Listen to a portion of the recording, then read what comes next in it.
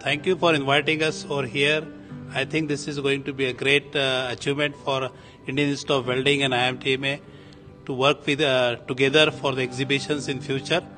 And we have many members as a part of our association, and together we can really make a real dent in the market. And our motto is welding for nation building, and forming is a part of it again. So forming and welding is going to be a good welding again. Thank you so much.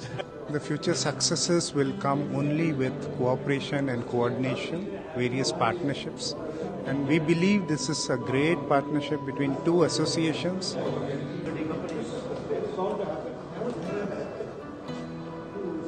Yeah, this WELDEXPO, which is going to happen in between IMTMA and the Indian Institute of Welding India. This is going to be a concurrent event, and there will be a good amount of participation we are expecting from various other countries as well. Earlier we used to do our own exhibition and other events, but this is going to be the landmark